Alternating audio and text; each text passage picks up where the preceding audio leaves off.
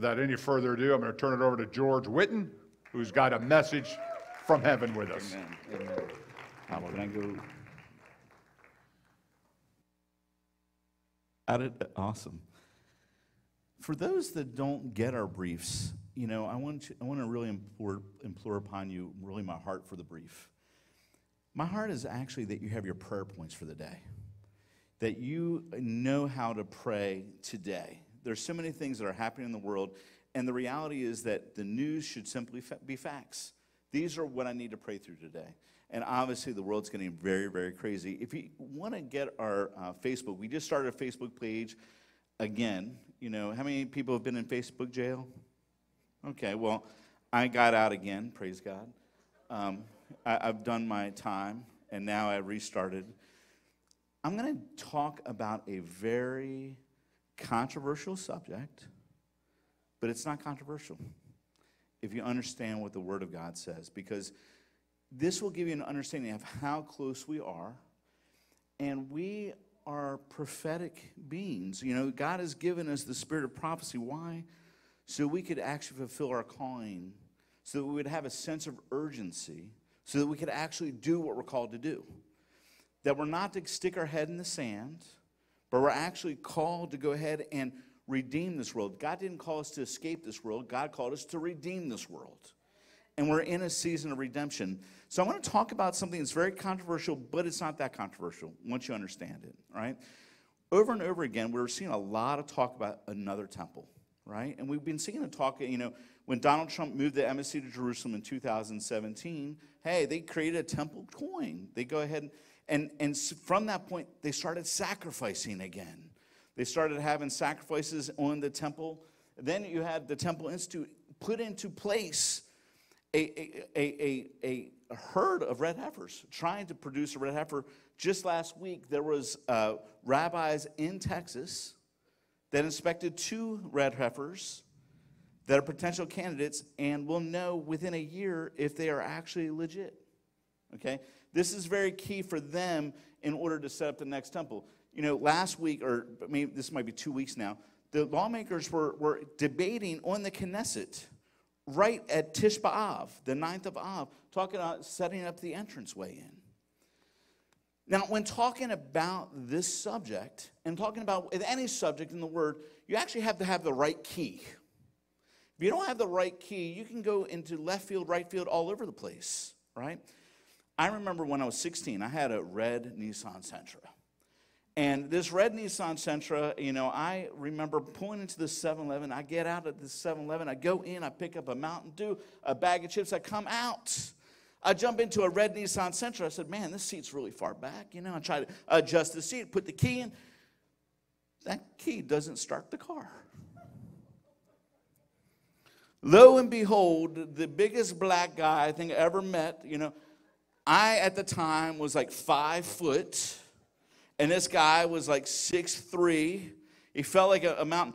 And he comes out extremely angry because someone is stealing his car. I look to the right of me, and lo and behold, there's another red Nissan Sentra. It looked the same. It had the same. I didn't have the right key. If you're studying anything in the Word, especially in Torah, and especially in Haftorah, and especially the entire Word, you have to have the right key. The key is Yeshua.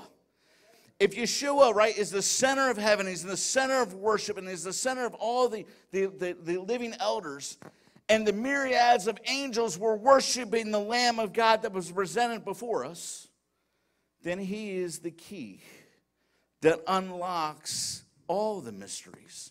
You know, it says in Revelation 19 that he is the Word of God, right? And so now we're going to talk about something. The first thing you have to understand is that the Bible specifically says in Zechariah 6, right, the branch shall build the temple. The very next verse, God doesn't want you to miss this fact because he says, even so, the branch shall build a temple. He says it back to back. And he says that he shall sit and rule on his throne, and shall be what? A priest on his throne. He is a king and a priest. He's from the priesthood of what? Melchizedek. Right? So this is a very important understanding, because who is the branch? The branch in Jeremiah 23 says, this is the king. What is the king's name? Yud-He-Vav-He is our righteousness. What does it say in Corinthians? He that knew no sin became sin for us that we might become the righteousness of God in him. He is our righteousness. The branch that is building the temple is the Lord himself. Right? That's the first thing. Right now, the Ramban, they say, look, the person will know the person's the Messiah if he builds the temple. The question is, what temple is being built? And you have to go through, and as you start studying the Word, you'll realize that the Bible has 9 chapters, Ezekiel 40 to 48. And it talks about this temple. The dimensions of this temple are actually debatable. But the one thing you have to understand is it's very large, right? Matthew Henry's commentary puts it 80 miles one way, 30 miles another way, 25 miles one way, 10 miles the other way. This is how big it is, right? That's 80 by 30. This is 25 by 10. It doesn't fit in Jerusalem. So you have to first understand that the geography of the world is going to radically be different. When the Lord comes back and puts his feet on the Mount of Olives, ready, there is an earthquake of earthquakes. And it literally talks about in Isaiah that every mountain is leveled and every hill raised, and there's a giant plain. Okay? So there's this huge thing. Now you have to understand, right? There are going to be survivors. They're going to repopulate the world. In Zechariah 12, as it talks about everyone from the nations are going to worship Sukkot. They're going to worship year to year. It talks about if they don't worship Sukkot, they'll have no rain. I venture to say no one's going to skip Sukkot. So what's the first thing you have to understand is this. When the Lord comes back and rules and reigns, how many people do you think will be alive if there's no more disease like we understand it? No more abortion. No more birth control. No more wars. There's going to be thousands upon thousands, millions upon millions, billions upon billions by the time we get to the end of the 1,000 years. That's why the area is so big. It has to fit a lot of people, okay? So it doesn't fit right now. The next thing is this, that when the temple is built, it talks about in Ezekiel, we'll know it's a real temple if the water coming out actually goes into the Dead Sea. See, the temple is life. The Ezekiel temple talks about the river of life coming out. It actually goes into the Dead Sea. Where I live in En-Gedi will no longer be called the Dead Sea. It will become alive. There are going to be great fish. There's going to be a whole host of fish there. It's going to be a great situation happening. So all the things that the Temple Institute are preparing. See, without Yeshua as the key, they're preparing for a high priest. Yeshua is our high priest, right? They've gone ahead, and it talks about setting up a priesthood. In Isaiah, there's a great passage here talking about when the Lord comes back, that he's actually going to take amongst the Gentiles priests. It's an amazing thought that in the future there's going to be a radical difference. Right now, they've created a menorah. But if you read the Ezekiel 40 to 48 passage, you will not find a menorah mentioned. Why? Because John 8 says Yeshua is the light of the world. He's sitting in the temple. They're going to go ahead. They've created a table of showbread.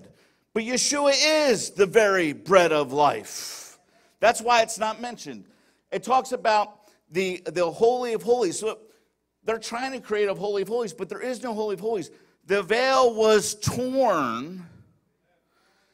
The Ezekiel passage actually doesn't mention a Holy of Holies. It actually mentions where the Holy of Holies is where the very throne of God is. Okay?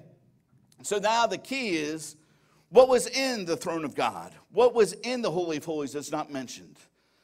The Ark of the Covenant. This passage here in Jeremiah 3, 16, 17 says, look, the Ark of the Covenant's not going to come to mind anymore. Raiders of the Lost Ark got it wrong. Okay? It's not going to come to mind anymore when the Lord comes back. it says at that time, where was the Holy of Holies? It's where the throne of God is. The passage here says at that time they called Jerusalem what? The throne of Yud-Heh-Vav-Heh. It's the very throne area. What was in the what was in the Ark of the Covenant? See, the Ark of the Covenant, when you start understanding the typology, you'll realize there were actually called to be Arks of the Covenant.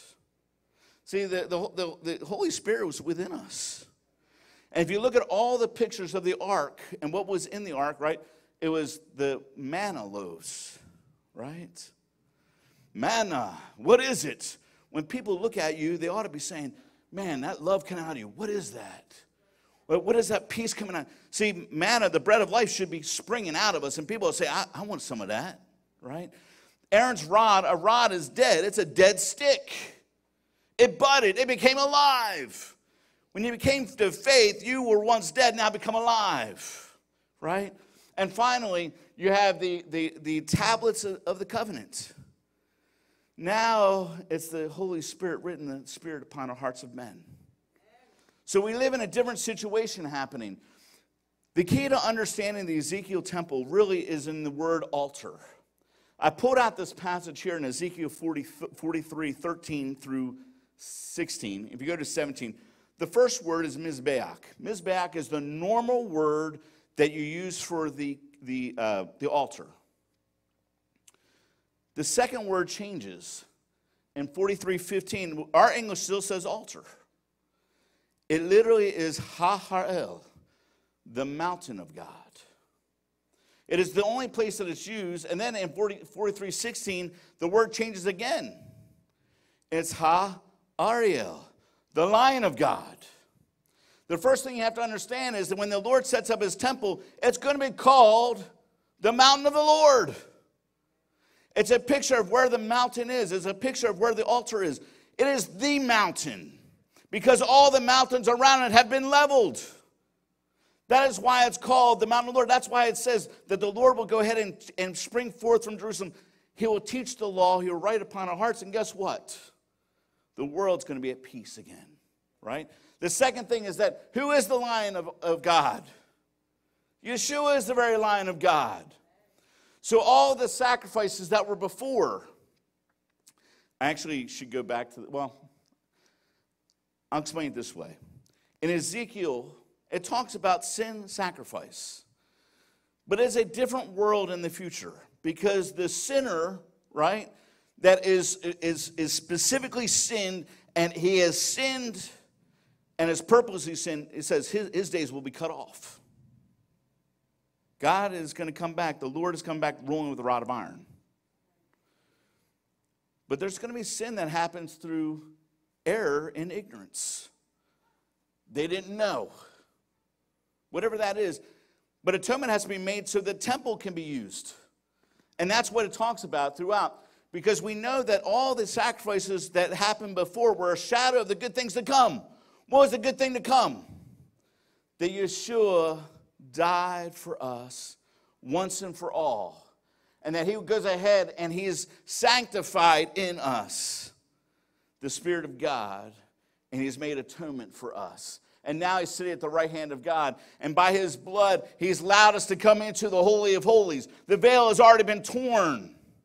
That we have access now to the Holy of Holies. And now he is now the mediator of a new covenant.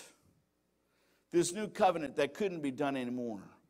So all the sacrifices that happen in the future, while all the sacrifices were looking toward Yeshua before Yeshua came, when the Lord comes back, we will be reminded for 1,000 years, every Pesach, every Passover, the sacrifice that Yeshua did for us. We will not be able to forget how awesome this was, how awesome this atonement was for us. And so now as we continue on, we know that the Bible talks about the abomination of desolation. Yeshua said, look, when you see these things, he says, understand this. It's a very big deal to understand what has taken place. So we now know that the abomination of desolation was connected to Hanukkah. Hanukkah, the great feast. This is why it's important to actually study Hanukkah, right? Hanukkah, they went ahead and tried to dedicate. It was this time in John where Yeshua came. And when he came during the Feast of Dedication. That's Hanukkah. And the Jewish people, they were saying, hey, they were expecting someone to deliver them from Rome. What they were celebrating was the fact that the Maccabees had delivered them from the Greek emperor Antiochus Epiphanes. When they delivered them, they said, okay, we're looking for this one. Now, Antiochus Epiphanes was Antiochus Theos Epiphanes, and he thought himself to be God. So they were anticipating someone like a Maccabee, someone that would go ahead and crush the Roman army. So they said to him, hey, are you the Messiah? Would you please tell us? And as they're celebrating this, he goes ahead and says to them something very peculiar. He says, I and my Father are one. When he said that, they were just celebrating the thought that someone said that he was God on the temple and the Maccabees had wiped him out. And now all of a sudden Yeshua said, I and my Father are one. And they went to stone him. Why? Because he committed what? Blasphemy in their eyes. This is a very important understanding because it talks about the last days. This type of situation happened again because the Lord says, look, don't be deceived by any means. Don't be tricked by any means. And it continues on. Whoops, go back. For there's one that's going to go ahead and sit in the temple of God, showing himself that he's God. Showing all kinds of signs and lying wonders. And then he's going to go ahead. And this is the key understanding I want to get that you have to understand for tonight. Deception is running rampant. Yeshua is the truth. And look at it says here. Because they received not the love of the truth that they might be saved. Yeshua is extending his hand. He's saying, look, I'm trying to tell you plainly, I am the Messiah. That I came and died on the cross, that I paid it all. And if you don't receive it, ready, there's a delusion coming. This delusion is coming because you receive not the love of the truth. And because they did not receive the love of the truth, that they might be condemned. That God sends such a powerful delusion that you can't believe.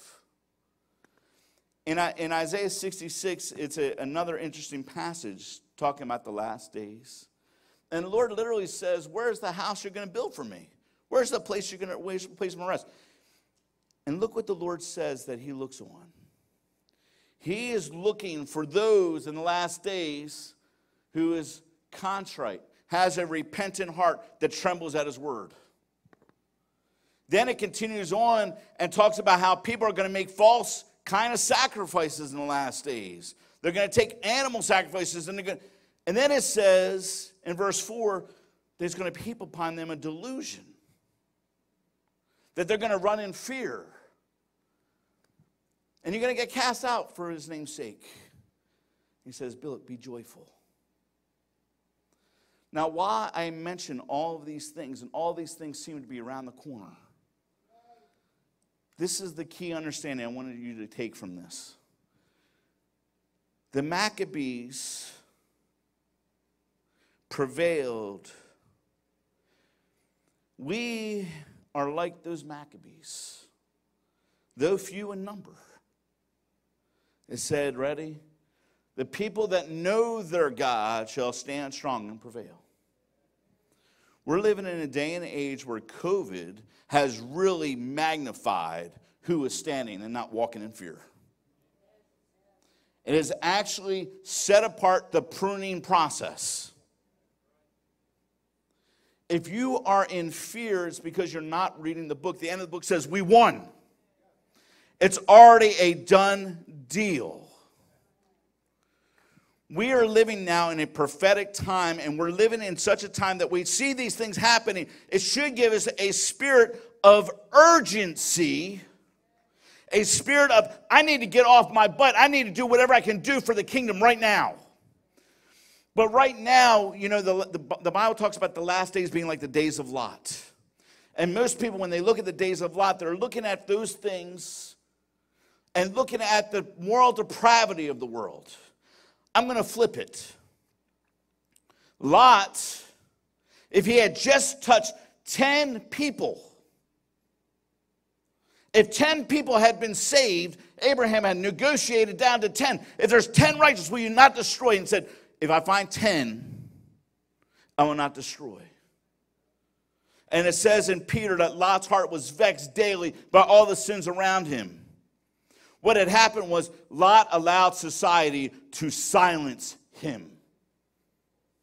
If we allow Facebook to silence us and stop proclaiming and stop worrying about if we're going to get banned, we're going to be in trouble. If we're worried about going ahead and speaking truth, we're going to be in trouble. We're in a day and an age where he says, look, they that know their God shall prevail. We have a job to do. This is the whoops. Oh, let me go back here. If you get anything out tonight, learn this chart. This is the population of the world. It is essentially flat. Whoops. It is essentially flat all the way through. It actually never made it more than 200 million people. That means a remnant, say 10%. In any generation before the 1800s, the remnants of these generations, maybe 20 million.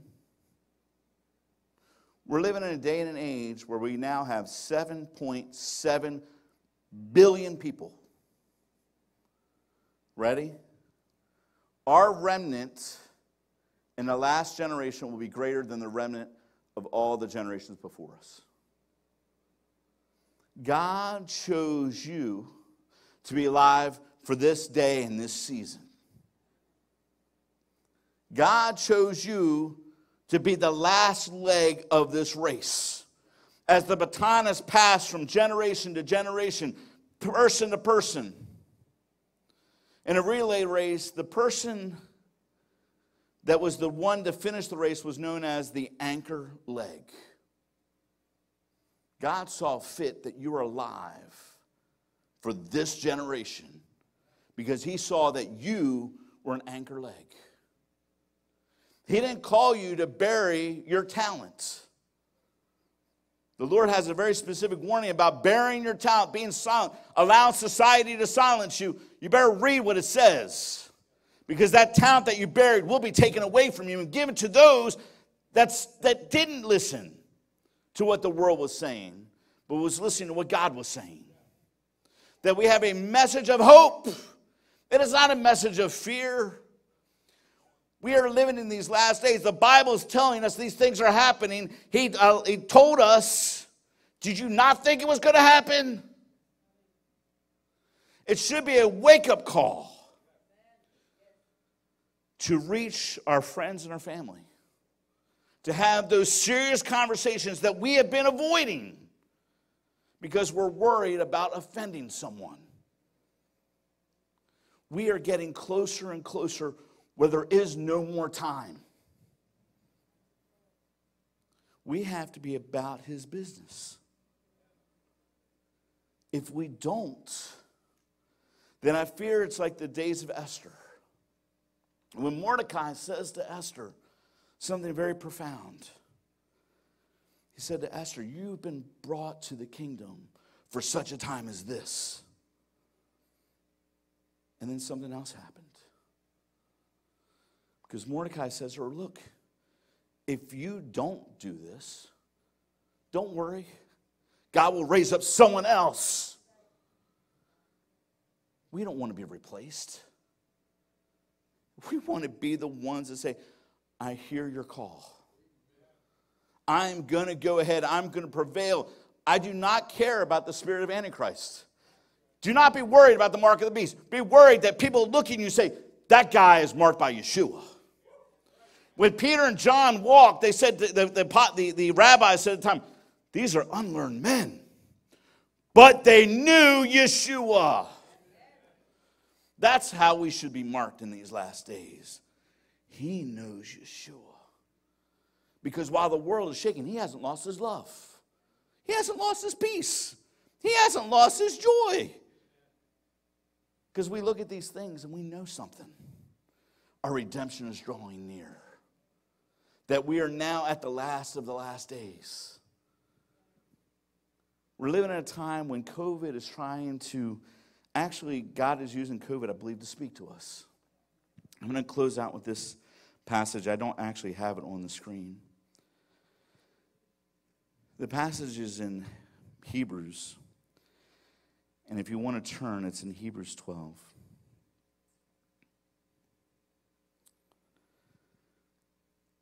COVID, for me, what it did was, everyone was sent to their room.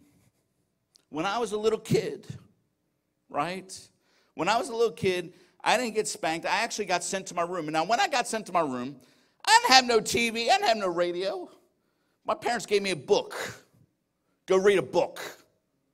That was my punishment. I really believe COVID was like God saying, go read my book.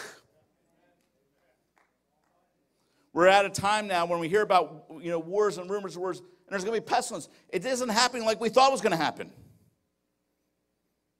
You need to read the book. And if God sent the world to the room to read the book, what is he trying to do? He's trying to speak to us.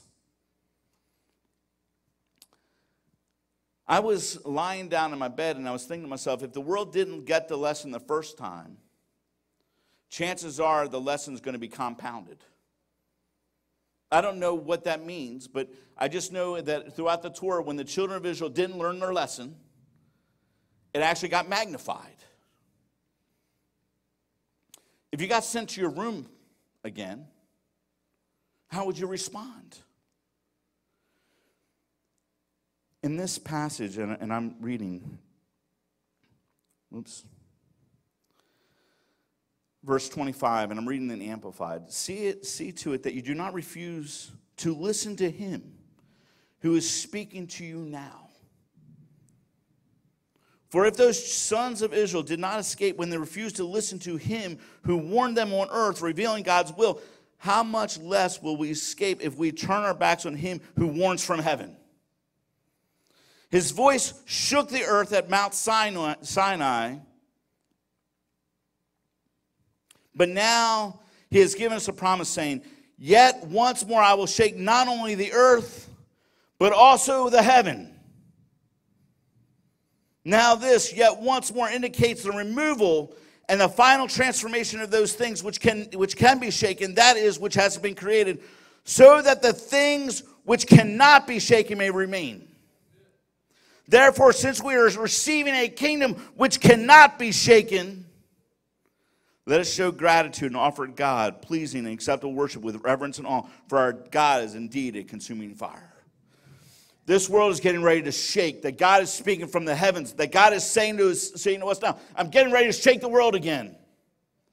And if you're trembling, it's because you're not reading the book. We should be like rocks right now. I'm imploring upon you to understand the person that God is looking for at the last days is one that reads the word, trembles at the word, repents, and says, I'm going to be changed. That's living a lifestyle of revival. That's how we see the world transform around us. Not living in fear, but living in victory. Not living in a place where we go ahead and, oh my God, look at all the things happening. I can't believe it. But saying, I'm going to rise up above it. Because he's called us to be kings and priests of the Most High God. He has not called us to waver. He's called us to stand strong, to walk. Then when people look, they'll say, that guy, that girl, they knew Yeshua. Because the world was shaking. Everything that was shaking was being shaken down to the utter core. And the only thing that remained was the kingdom. Let the kingdom be birthed within you. Realize that we're receiving a kingdom that cannot be shaken. We're getting ready to go home. All these things are just a sign to us. We need to get busy about his business. So, Abba, Father, I ask you, Lord, that you would pour upon this entire congregation, Father, a spirit, Father, of power, of love, and a sound mind. I ask you, Father, that you would overwhelm this congregation with love.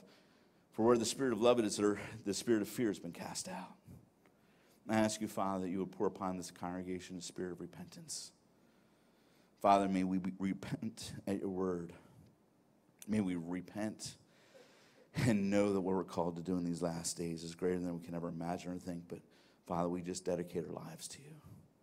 And we say, Abba, Father, pour your spirit out upon us. Father, help us to learn. B'Shem Yeshua HaMashiach. Amen and amen.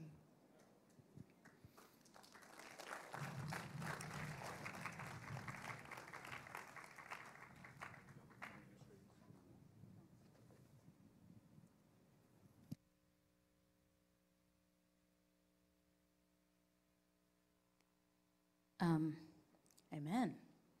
Good word. Wait, hold on just a second. Can you hold that track for just one? Give me 1 second. Okay. I just find it funny because, this girl, Carrie Job, she came out with this song, and the whole world, God bless her. I mean, it was a really good song and everything, but the whole world went crazy over this thing and started sending out all their YouTube videos in their language, And I was just laughing about it because I was like, the Jews have been singing this song for a long time. And what I would like you to do, if it's possible, is would you stand with me? You can start the track now. This is the blessing from number 6. This prayer was literally written by God himself, saying to Moses, "This is the way that you shall bless the children of Israel, so that my name will be upon them." And if you want your name, if you want his name upon you, will you just come up here and let me bless you? Come on up. Yevarechecha Adonai v'yishmerecha, Ya'er Adonai panav elecha v'chunecha, Yisa Adonai panav elecha v'yasim lachem shalom. Oh, I love it. Thank you, Lord. Shalom, shalom. Lord, bless you and keep you. Make his face shine upon you and be gracious to you. The Lord turn his face toward you, yeah, and give you peace. Oh, his precious peace. And if you agree, sing it with me. Amen. Amen. Amen. Come on. Amen. Amen. Amen. Sing it over somebody. The Lord bless you and keep you. Make his face shine upon you and be gracious to you. The Lord turn his face toward you, yeah, and give you peace. Oh, as that thunder just keeps rolling, come on. Oh, amen, amen, amen, amen,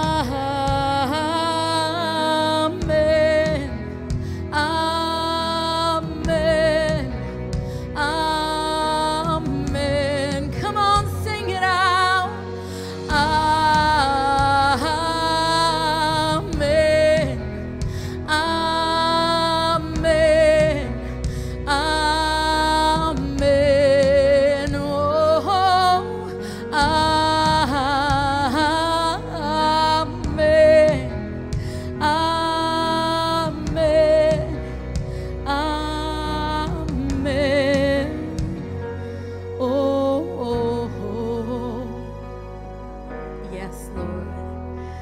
Put your name on us, Lord. Lord, we give you our lives today. We thank you, Abba. Chasdo aleinu le'alfei dorotenu משפחתנו וילדינו דורותינו אחרינו החסדו עלינו לאלפי דורותינו משפחתנו וילדינו דורותינו אחרינו. May his favor be upon you and 1,000 generations, and your family and your children and their children and their children. May his favor be upon you and 1,000 generations, and your family and your children and their children and their children. Adonai, lefanenu, letzidenu, acharenu, mismimenu, belibenu, hu itanu, baboker, בערב, בצאתנו ובואנו, סבלתנו ואושרנו, הוא איתנו, הוא איתנו, הוא איתנו. He is with us, he is for us, he is for you, he is for you, he is for you.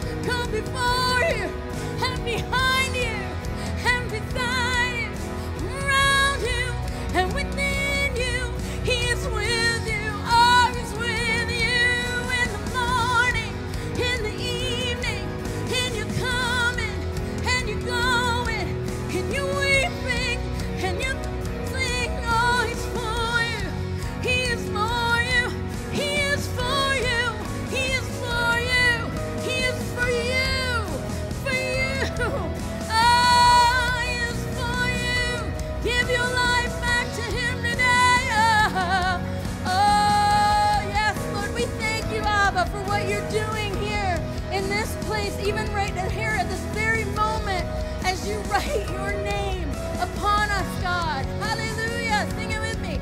Oh, amen. Come on. Oh, amen. Oh,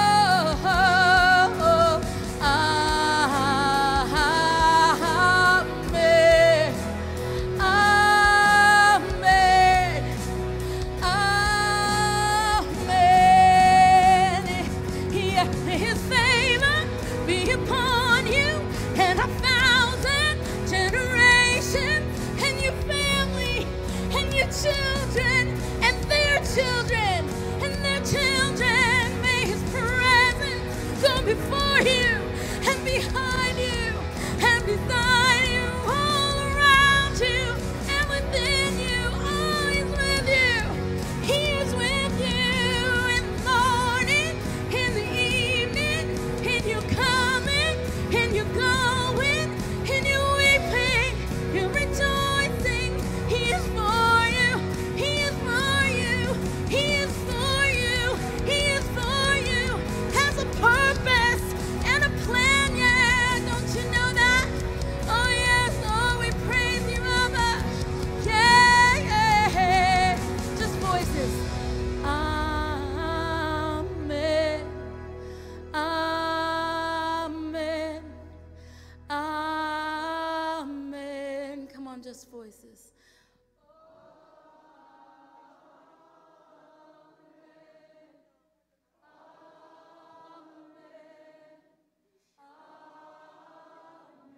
Come on, one more time.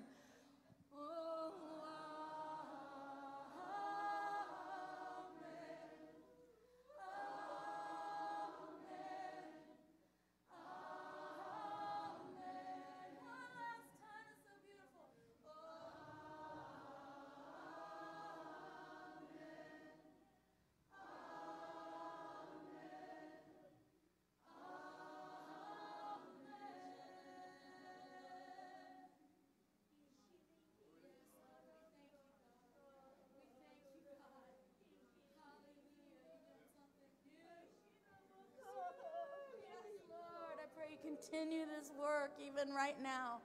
But thank you, Lord. Thank you, Lord. Hallelujah. I pray for a fresh outpouring of your ruach on your people, God, who love you. I ask you, Father, B'Shem Yeshua, God, come and visit us today, Lord. Visit us, Lord, in a new way, Abba. Thank you, Lord. Thank you, Abba. Thank you, Abba. Thank you, Abba. Thank you, Abba. Yes, Lord. I thank you, God, that you are releasing gifts, even right now, gifts, Lord, that we don't even know that we exist in us, Lord. I pray you would just release those gifts, Abba. B'Shem Yeshua HaMashiach.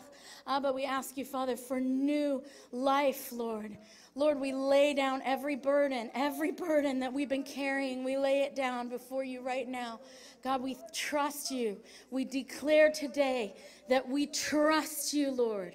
Can you say, we trust you?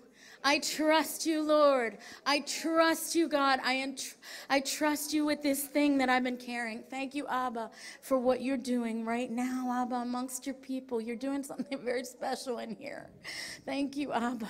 Thank you, Abba, as he thunders. Hallelujah. We praise you and thank you, God. Holy Spirit, God, what do you want to do? What do you want to do, Lord? What do you want to do? Something new, Lord. Hallelujah, hallelujah, hallelujah, hallelujah. Yes, Abba. Lord, we just consecrate ourselves to you again today. God, forgive us, Lord, for every way that we've grieved you, Lord. Forgive us, Abba. We ask you, Father, for cleansing, Lord, your ruach. Lord, just coming in like with wind, Lord, just in cleansing us with rivers of living water, Lord, Abba. Right now, in the name of Yeshua, Lord, we lay down everything, God, that we have had our hands, or I just think of the song, be careful, little eyes, what you see. Be careful, little ears, what you hear. Be careful, little mouth, what you speak. God, we ask you, Father, you would help us, Lord. Watch over our mouths, Lord. Help us to take thoughts captive, God, as soon as they come, God, in the name of Yeshua, and cast them down in your mighty name, Lord. This is your battle. This is your battle, Lord. We ask you, Father, in the mighty name of Yeshua, Lord, you teach us how to pray, Lord. You would train our hands for battle and worship, God, in the name of Yeshua, Lord. Help us to worship you, Abba. Help us to worship you, Abba. Thank you, Lord. I know you're doing something new in here because I've never seen this happen before. All the times I've sung this song. Lord, we just thank you, Abba, for releasing your anointing. I pray you release boldness on your people, God, in the name of Yeshua.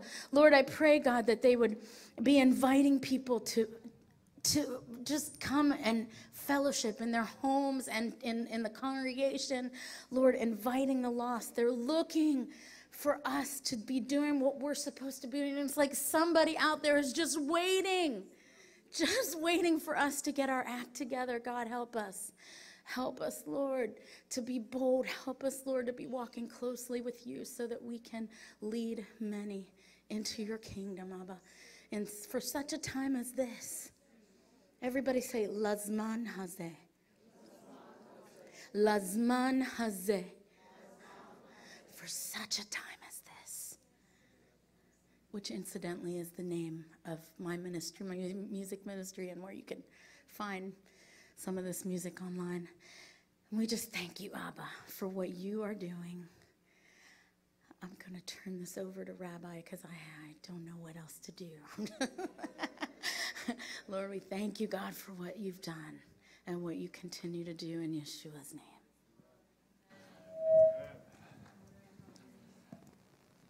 Abba, Father, we just thank you for this time. We give you praise, glory, and honor for keeping the lights on.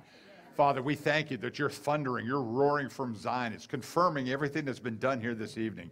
Father, let it supernaturally transform us into the image of your Son. Father, let us get back to our first love. Let us come back to you, Yeshua, and let us be bold and not walk in fear in these days, but be men and women of uprightness, righteousness, and holiness before you. We seal this tonight right now by the blood of the Lamb, B'Shem Yeshua HaMashiach. Amen.